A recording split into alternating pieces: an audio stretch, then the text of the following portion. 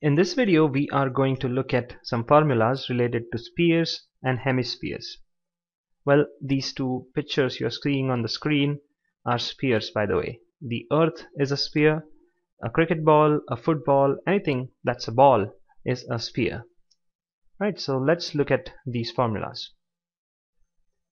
So firstly, we'll look at the formulas for sphere, and then we will look at the formulas for hemisphere.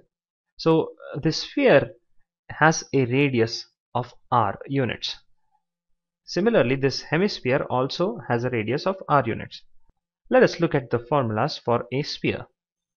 So the volume of a sphere is equals to 4 by 3 pi r cube. Well, we are not going to derive this formula because it is out of scope of this course, and it will take a lot of time, by the way, to explain it in this video. So anyways, the volume is 4 by 3 pi r cube, and the surface area will be equals to 4 pi r square.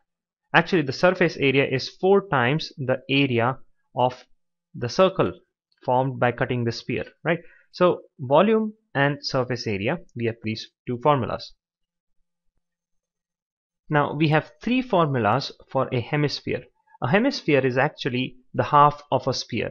So the volume will naturally be the half of the volume of a full sphere, right? So we can write volume as 4 by 3 pi r cube divided by 2, and that will be 2 by 3 pi r cube. Now a hemisphere has a curved surface and a flat surface, right? Now what will be the area of this curved surface?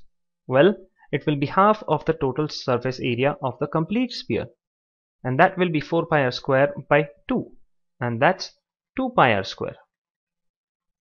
Okay, so now we have total surface area. Well, total surface area will be the curved surface area plus the surface area of this base. What will be the area of this base? Well, it's just a circle, so this is pi r square, its area. So total surface area is 2 pi r square plus pi r square, and that's 3 pi r square. Let us solve some questions now. What is the volume of a ball of radius 7 centimeters? We have also been asked to calculate its surface area. Well, we've been given the radius, and that's 7 centimeter. Now volume of a sphere is equals to 4 by 3 pi r cube, right? So this is equals to 4 by 3 times pi is 22 by 7 times r cube. That's 7 times 7 times 7, isn't it? 7 and 7 gets cancelled. What we have is 4 times 22 is 88 times 7 is 49 by 3. And 88 times 49 is 4312, and this is divided by 3. When it is divided by 3, you will get approximately 1437.33. Okay, so this is the volume of this ball, and the unit will be in centimeter cube or cubic centimeters, right? Now we have also been asked the surface area. So surface area is equals to 4 times pi r square, right? So 4 times 22 by 7 times 7 times 7. One of the 7 get cancelled out.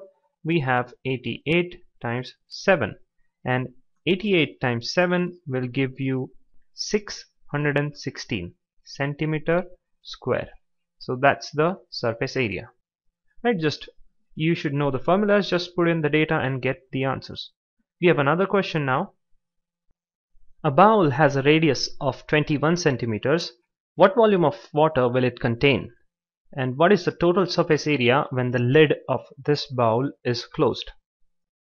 A bowl is basically a hemisphere, right? Now we have to calculate what is the volume of this hemisphere, and we've been given the radius, that's 21. So volume of this hemisphere is equal to 2/3 of pi r cube, and that will be 2 by 3 times 22 by 7 times 21 times 21 times 21, isn't it? So 7 times 3 is 21, this 3 and 3, this 3 goes out.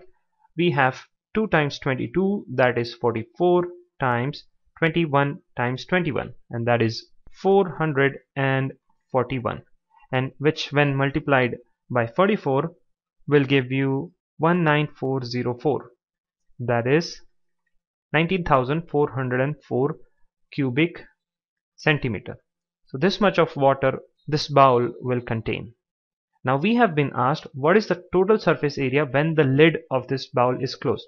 So the total surface area will be the curved surface area plus the area of the lid. That means the total surface area of the hemisphere, isn't it? So the total surface area will be equals to 3 pi r square. That's the formula. So put in the values. So we have 3 into 22 by 7 times 21 times 21. Again 7 times 3 is 21. We have 3 3s are 9 times 21 times 22. Okay, and this when solved will give you 4158 square centimeter. Easy, right?